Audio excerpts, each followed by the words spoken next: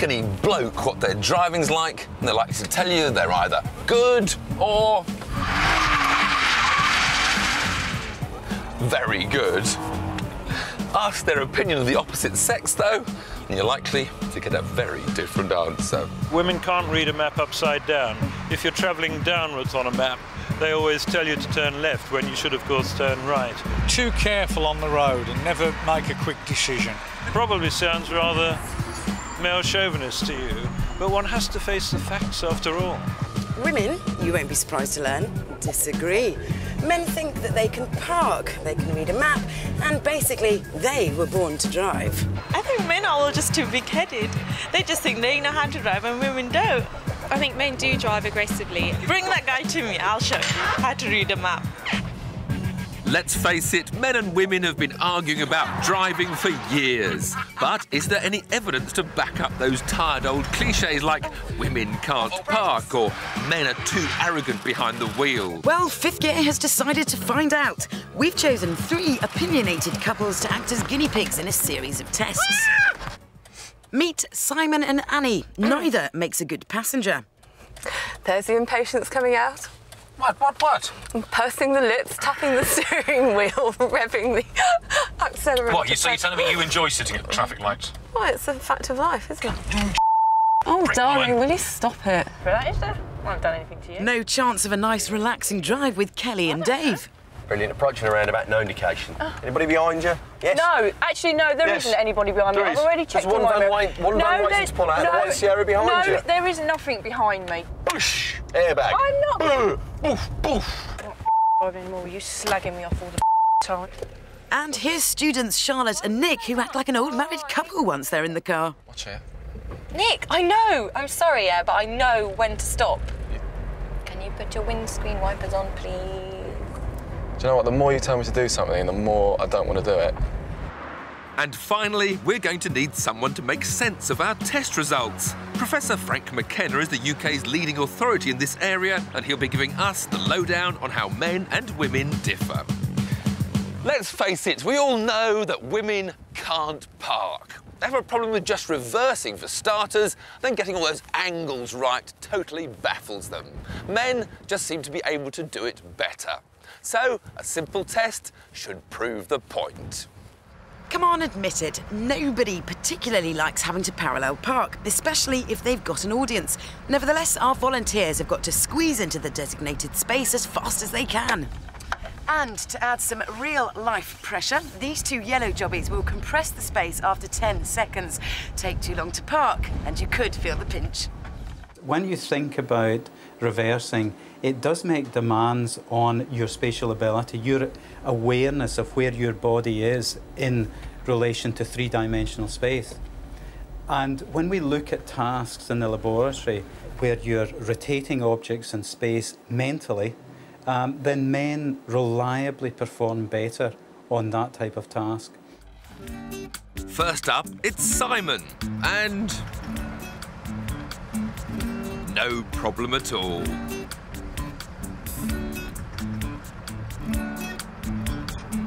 Next, it's Simon's wife, Annie, who's more tentative, takes ages, goes in far too steep, and guess what? Oh. Typical.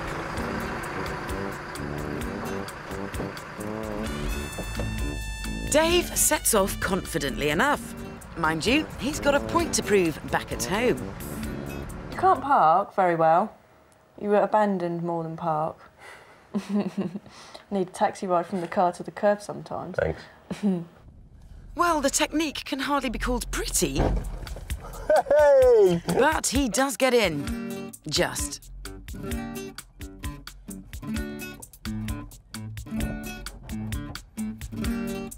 For all her talk, Kelly can't even find reverse. But once going, she turns out to be the quickest, smoothest, neatest parker so far. Right. If anyone should be good at this, it's Nick. He's always having to park. You'll spend about 10 minutes looking for a space that's big enough for the car. Then when you get there and the traffic's all built up behind you, you make me get out walk round the front of the car, you slide across subtly, no one sees you, I have to pile the car. Now, who was it that said practice makes perfect? Oh, absolutely it up.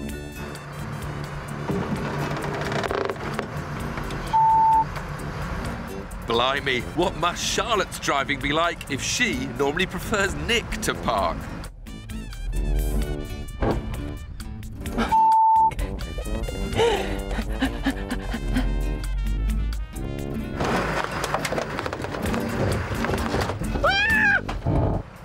I reckon that has to go down as a draw. OK, the women's spatial awareness wasn't great, but nor was the men's.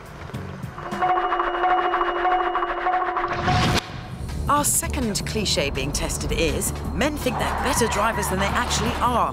So, can they really control a vehicle better than women? At the last minute, our drivers will be asked to either make an emergency stop, or take evasive action to their right, or to their left. They all have to approach at a steady 45 miles an hour, and with the ABS disconnected, it's not as easy as you might think. Right, emergency avoidance, that horrible thing we hope we'll never have to do, but it could be tonight, tomorrow, a week's time, a year's time. But one day you're going to have to suddenly react to an accident or something happening in front of you, and that's what this test simulates. You won't know which way you're going to have to swerve or stop until the last minute. Now, girls, I reckon you're going to be good at this because we are very observant. You're not. You're half asleep most of the time when We're you're driving along. We're so not. So I reckon that we'll be super, super good. Charlotte, are you looking forward to this? No, I'm absolutely terrified. Why? Because I've never done anything like this before and I don't know what's going to happen. And I'll probably drive straight through the middle of it. Well, I hope you won't. Yeah. I love the way you brace yourself. Too blimmin' right, I do. Off the brakes.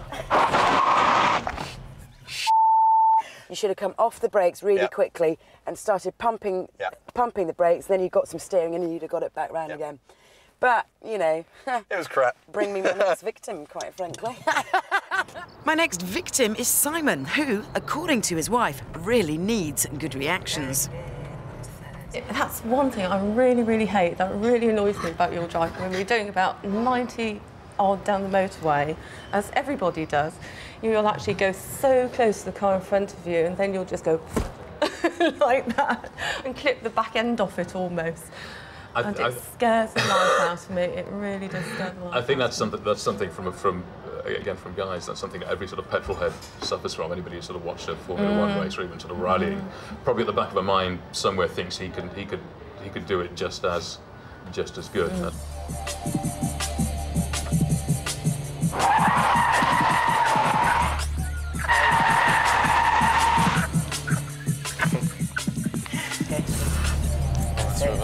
More speed, more speed. You only do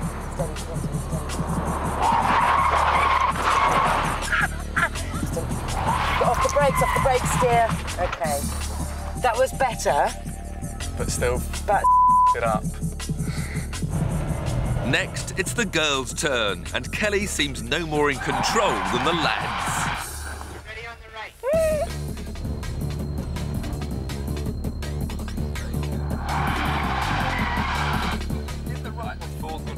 But Annie showed what concentration and a cool head can do. Up forth.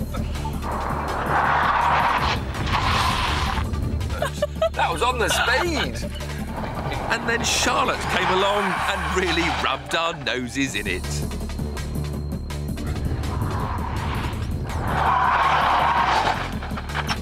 Yes. I am. Oh, give up. Great. Do I do it again? The women actually outperformed the males. And when we look at beyond this type of task, we see that there are real differences in driver confidence between men and women. Men tend to express a great deal of overconfidence in their driving skills. When we actually explore whether that driver confidence is well placed, does it actually match their ability, we find that in general, the confidence that people express in their ability is simply not matched by their actual driving ability. No, down there. Join us to find out if women have any sense of direction whatsoever. To map reading. And we'll have a boys versus girls race to see if men really are the arrogant, aggressive, competitive drivers that women think they are.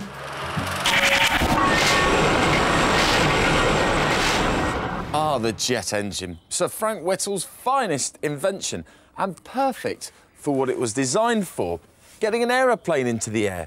But two engineers from Yorkshire have decided to do something you wouldn't dare think possible.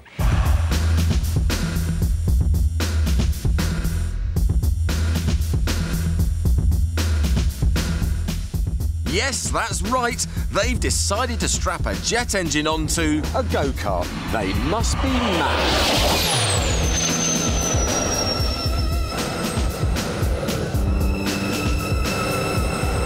The two engineers in question are Chai Wright and Henry Donald, a pair of likely lads from Hebden Bridge with an imaginative taste in toys.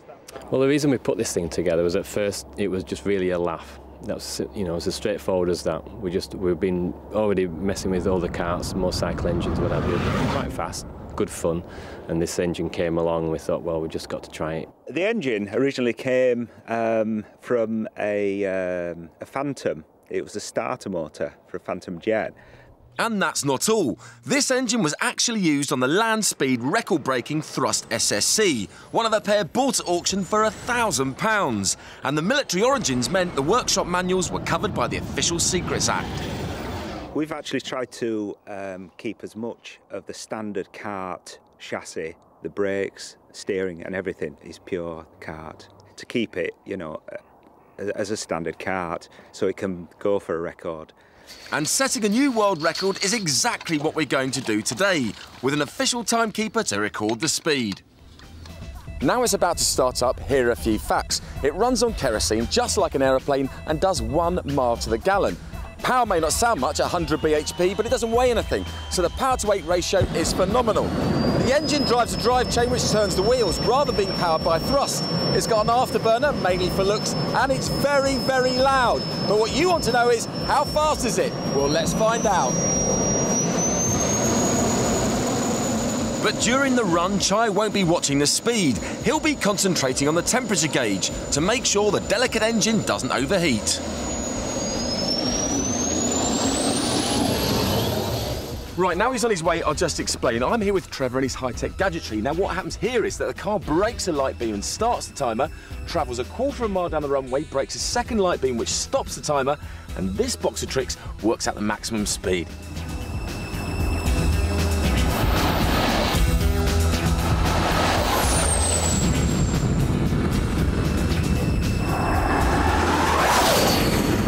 ...143.7 miles an hour. Congratulations, boys. You're now officially the owners of the fastest gas-powered turbine go-kart in the world.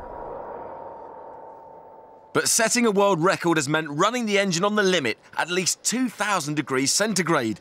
For a moment, they thought they'd blown it. But in the end, relief. The only damage was sizzling paintwork.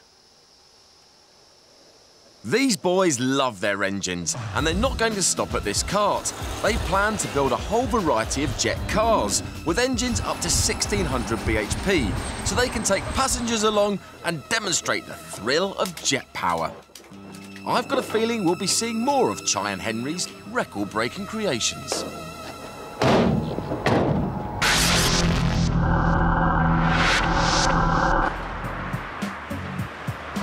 Welcome back to Men versus Women, our not hugely scientific look at the battle of the sexes behind the wheel. We've already seen that the girls are no worse than the guys at parking. But when it comes to avoiding trouble... Brakes! It's best to let us ladies drive. So, on to the next cliché then. Women can't navigate. Actual control of a car is all well and good, but there's so much more to driving than that. Now, for all the women watching, this is a map. It's used to help guide oneself from one destination to another. I thought I ought to point it out, because for most women, when you hand them one of these, they start turning it around in the vague hope that it will lead them in the direction they want to go, which of course it won't. For this challenge, each team will start from the same location and be staggered by about 10 minutes. They will have a standard road map and will be asked to go from one destination to another. We will be observing who goes the furthest and who takes the longest. Boys in the blue car, girlies in the grey. Each vehicle has been fitted with a tracking device which will allow Tiff and I to keep a check on their progress. First instruction of the envelope, no time to waste, get started, get moving, open it on the move. See you in Victory Lane, boys. See you in a bit. The first challenge is to find a car park on the other side of town. The NC car park on Bromsgrove Street. Beautiful, yeah. Right then, girls. This is where I need you to get to. Open it when you're on the move, and you don't need any luck, because it's in the bag. Sweet.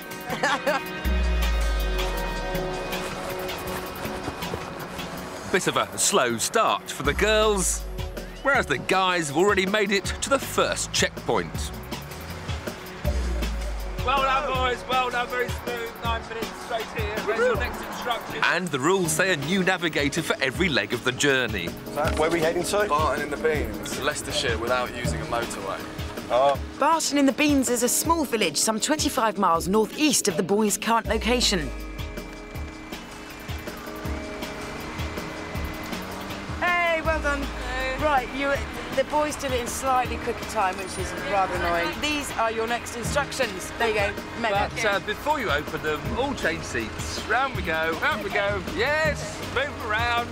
Hey! What do you say? What do you say? Barton in the Beans, Leicestershire, without using a motorway. What? Do I turn right or I don't know. In a minute, we'll be heading down the A4097, which will take us out towards Curdworth. It's plain sailing from there. Don't go right. Don't go right. It's Leicester and Leicestershire. Yeah, but go.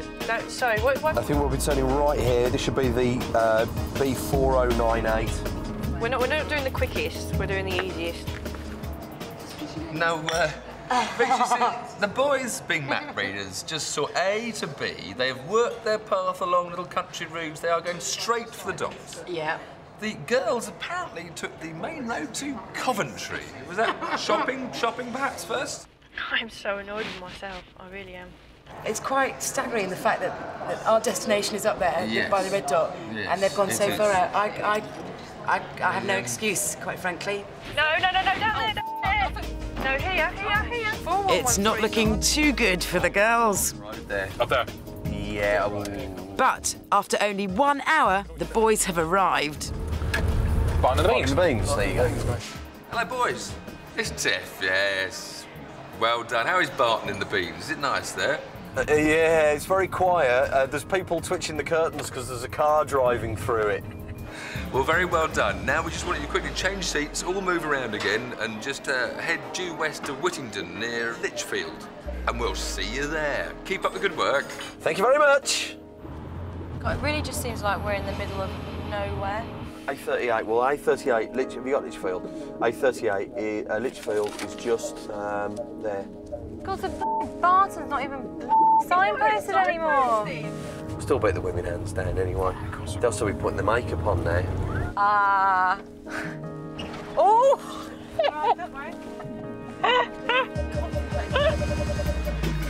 Half an hour after the boys, the girls eventually make it to Barton.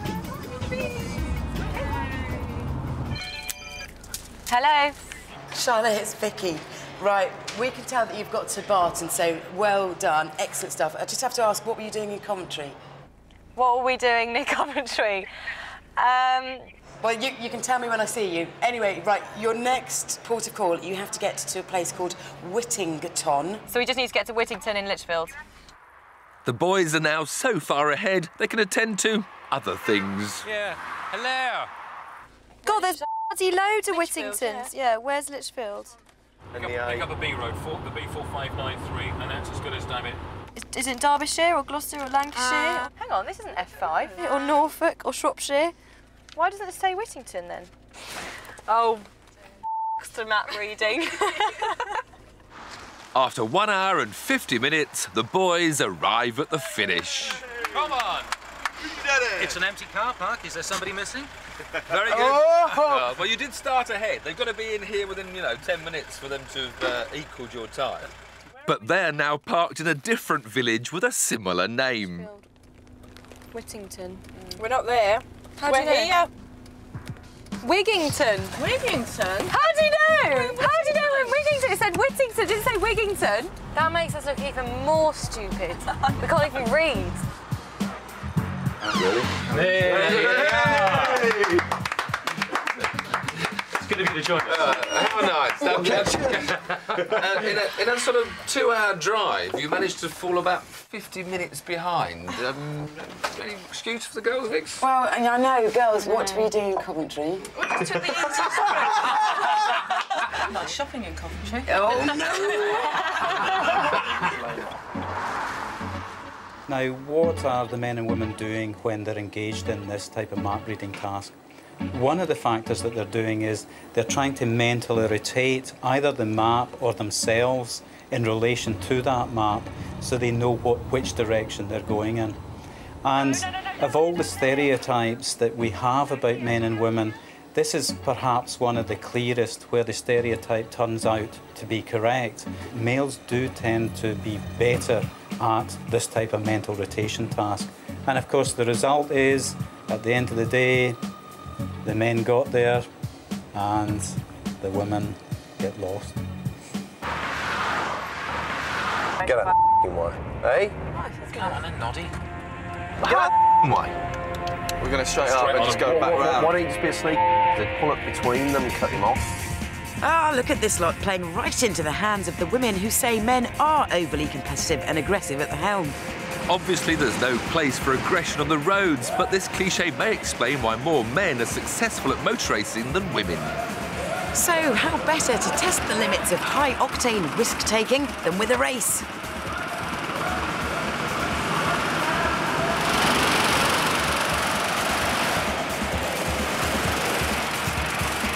Before the race, our prof predicted that the boys, in orange, would blast through from the back, barging the girls out of the way and scream off into the lead. Then he reckoned that, having shut the girls out of the way, they'd set about each other. And you know what? He was absolutely right.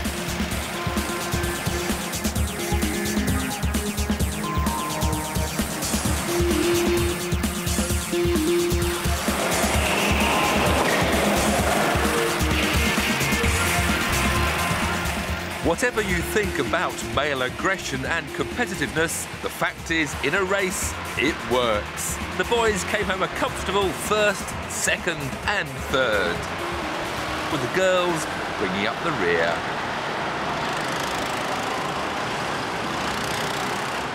What we've seen there is that while the males start at the back, they manage to push their way through to the front places. And they do that through a combination of competitiveness and aggression. And we start to see this being expressed on the road, so that we see that males are more involved in driving violations. So while the males can get to their destination a little bit quicker than the women on average, they also get to the hospital a little bit quicker than the women. So, what have we learned from all that lot then? Well, in 3 of our 4 tests, the clichés seem to be borne out, with only parking throwing up a surprise. What we've seen probably won't stop men and women arguing, but it's been fun trying. I was really pleased that the guys won the navigation test, because she's always having a go at me for not being able to read maps. And they were beaten. They were beaten by nearly an hour. That was fair and square. That's a done deal. I'm sure he'll be having a go at me about my navigation skills now, obviously, because I can't do it. The reverse parking is a different matter. I mean, I parked it 20 seconds, slight dink on the back, but Kelly was the fastest parker out the boys and girls. I'm going to hear that every time we go shopping. Bit annoyed about the whole map reading thing. We weren't too good at that, but, you know, made up for it for the hazard awareness thing. That was really good. The boys were rubbish, actually, and the girls are really good. Beaten at parking, it's the reverse parking one. I'm never going to hear the end of it, never. Even the guys back at home, they will not shut up. I'm always ribbing her for what she does. I'm always parking for her. Now it's going to be the other way around. Can't believe it.